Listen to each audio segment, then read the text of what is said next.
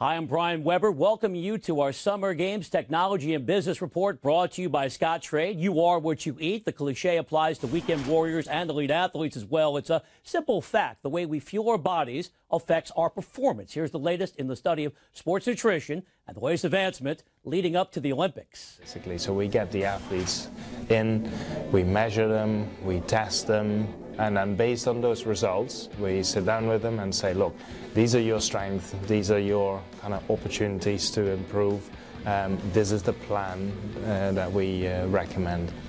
And it is a little bit like a very high-end racing car that you bring into a garage and say, okay, this is my car. Now, can you make it faster? Well, first of all, I'm going to use every bit of information to my advantage. It's something that not many other athletes get to test out. I'm going to take it back to my team and hopefully teach my teammates also some things about themselves that will help us be better as a team so that we can bring home gold.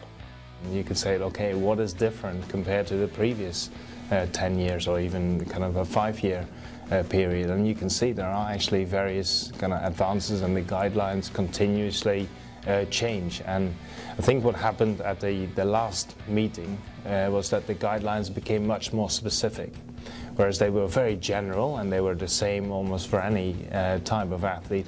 Now we can be much more focused per sport. Every athlete has gone through ups and downs throughout their career, and the thing about sport nutrition that I kind of keep coming back to is it's something that you can control, whereas so often in professional sports so much is out of your control. Why not, I mean logically, why not take advantage of the only thing that you actually can control and put yourself in the best possible position to win that game or to perform well on that field that specific day? And I think the future really is that we can take that one step further and really individualize it, make it very specific to the individual. So that's where I think nutrition will go in the future. Thanks for watching the Summer Games Technology and Business Report, brought to you by Scottrade, your home for online banking, investing, and trading. I'm Brian Weber. We'll see you next time.